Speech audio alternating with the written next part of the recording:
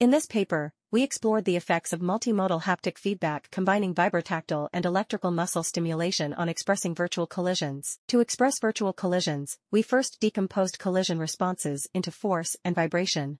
Then, we used EMS and vibration to represent both components, respectively. We presented a wearable multimodal haptic device generating both mechanical vibration and EMS stimuli and designed the haptic rendering method.